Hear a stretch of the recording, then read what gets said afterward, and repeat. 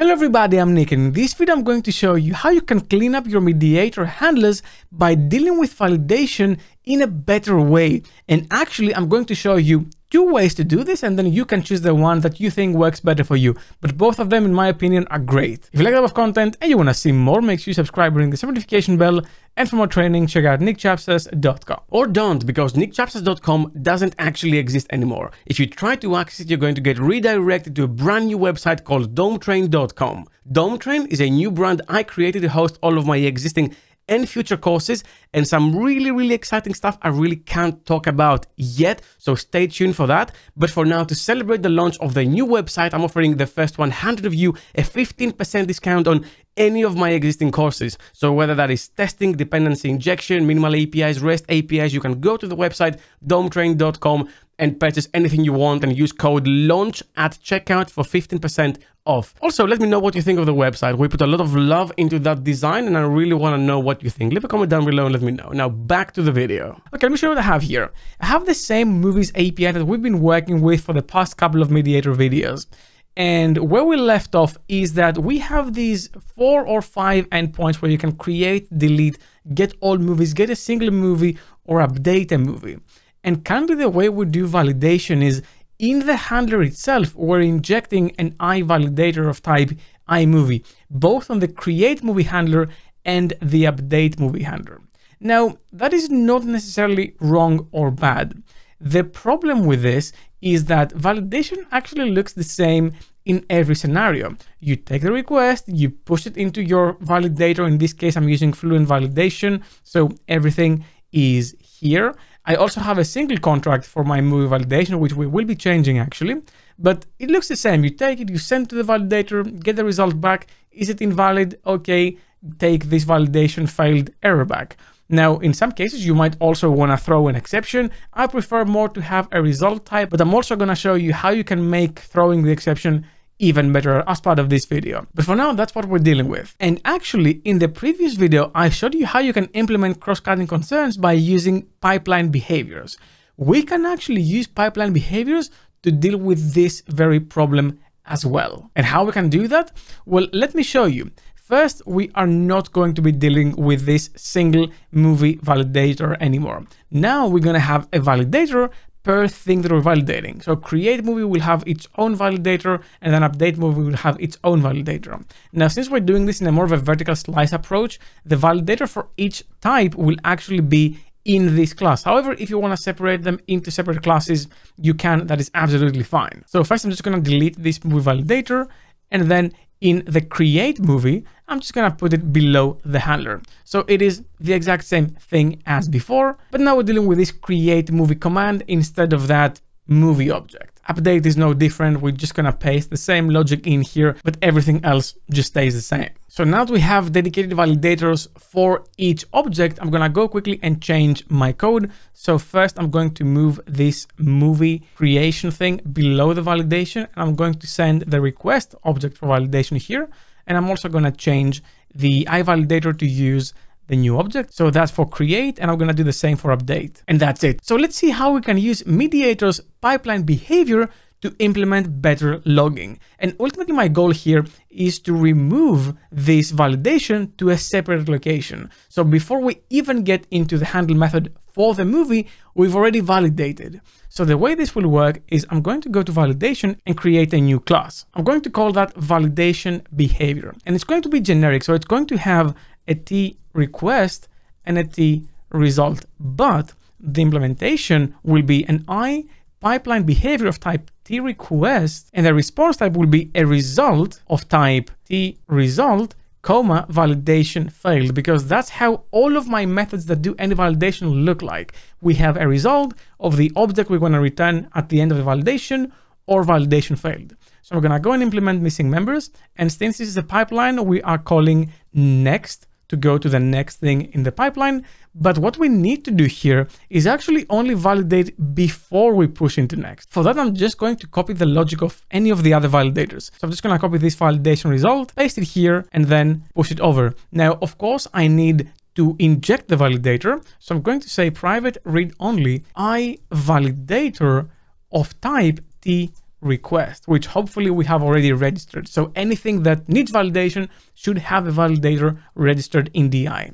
So now I have that, I can pass it here, turn this into async, and ta-da, I have my validation logic. All I need to say now is return await next, so the next thing in the pipeline, and that is it. Now I have my logic, which means that the only thing left to do is actually register my validator behavior. So to register this, all I'm going to say is .add behavior. I'm going to chain this method to the registration of MediatR over here, and I'm going to need the pipeline behavior. First, let's also make this a not null in terms of constraints, because we don't really want to have this be null in any situation. So I'm going to copy that, and I'm going to have to do this, unfortunately, once per type. So pipeline behavior for the create movie command, which is supposed to return a movie over here.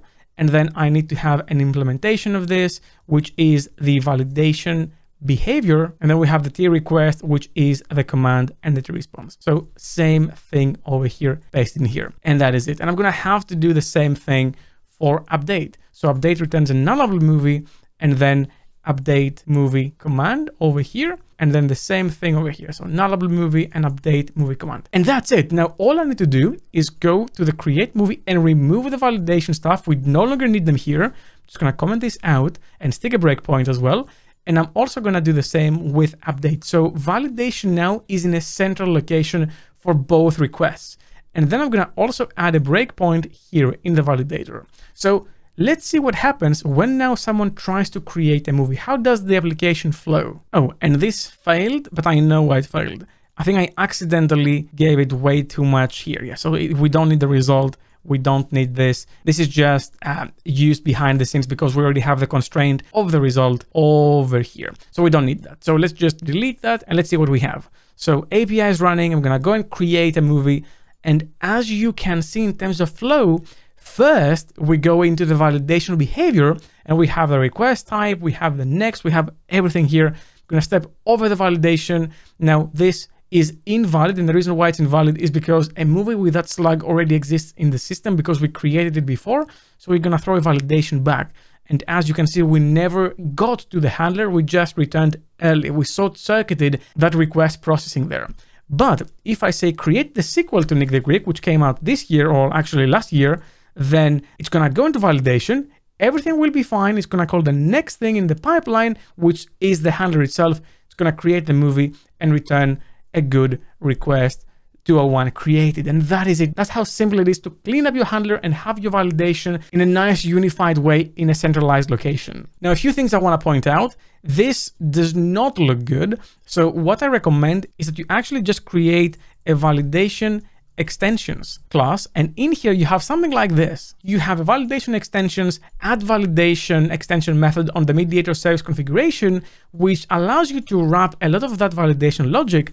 And now all you need to do is actually go into the program.cs and say .add validation, or type create movie command that is supposed to return in the happy path a movie, and that is it. And then the same thing for update. So update movie, comma, this, and here you go. This is just way nicer, and you get the exact same experience as before in terms of workflow. Now, if you want to go even further, what you can do is you can actually write an extension method that heavily deals with reflection and register everything that implements an request handler with type result that also has generic type validation failed, and automatically register that by convention. I'm not going to show that here because it's just very complicated reflection logic. I think that even having it as that is fine. The problem is you're going to have to remember to add an extra line of code every time here. There's pros and cons, up to you if you want to implement it. But some of you don't use a result type to return a good and a bad path. Some of you just return a validation exception.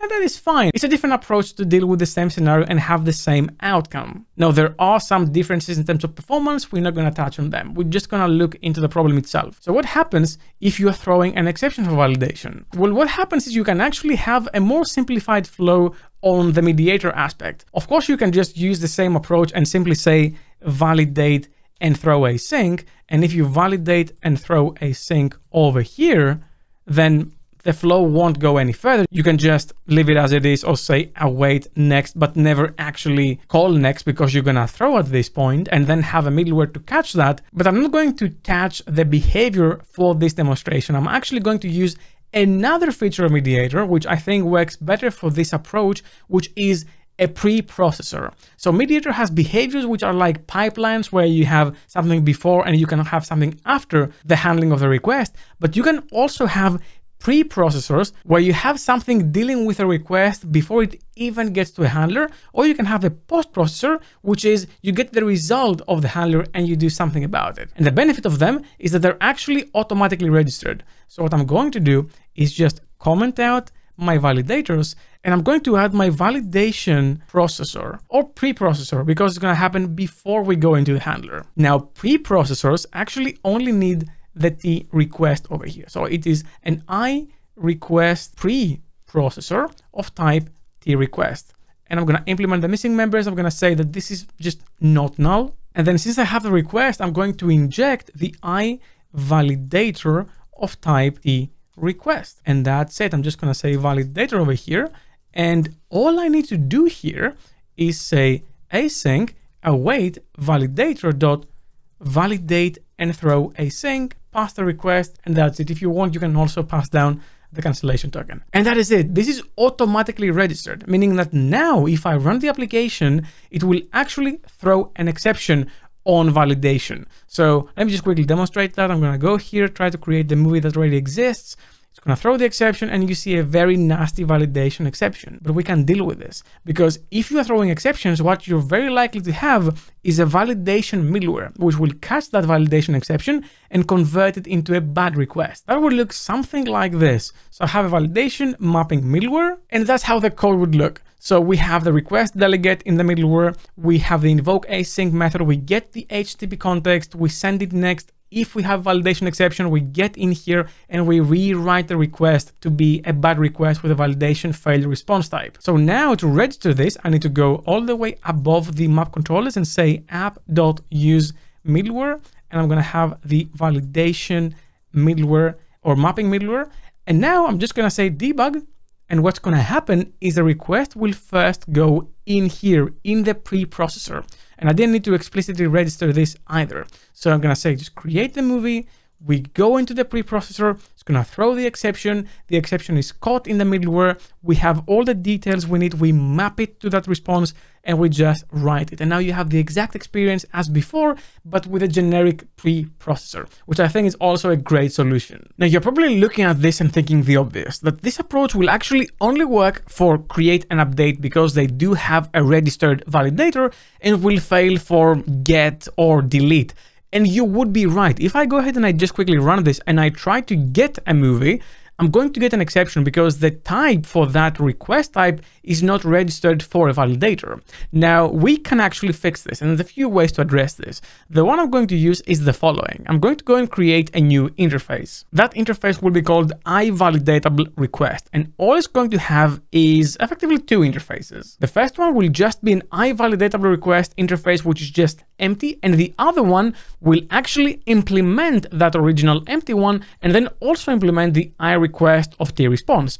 And if I do that, what I can do now is actually go to the things that I want to have validation in place and have them use the iValidatable request interface instead of just the bare iRequest one. And the moment I do that, I can go to my preprocessor and I can say, you know what? This is only valid for tRequest, which is of type iValidatable request. And that is it. Now what's going to happen, if I go ahead and just debug this, is that things that used to have validation, like create, for example, will still have it. For example, we are coming in here in the preprocessor, we are stepping over this, we're getting the exception, we are catching the exception in the middleware, and then we're writing it. So nothing was lost there, we still have the exact same thing. But if I go to something like get all movies now, that preprocessor is completely ignored because it doesn't match that request coming in. So that way you can automatically register them and have better control in terms of what can be validated and what can't. I really like this approach. Now, which one you use depends on your programming model, but I showed you both approaches and you can choose for yourself. But now I want to know from you, how are you dealing with validation in your own code base? And are you using MediatR, and have you used something like this? Leave a comment down below and let me know. Well, that's all I had for you for this video. Thank you very much for watching. Special thanks to my Patreons for making videos possible. If you want to support me, you're going to find the link in the description down below. Leave a like if you like this video, subscribe more content like this, and the bell as well. And I'll see you in the next video. Keep coding.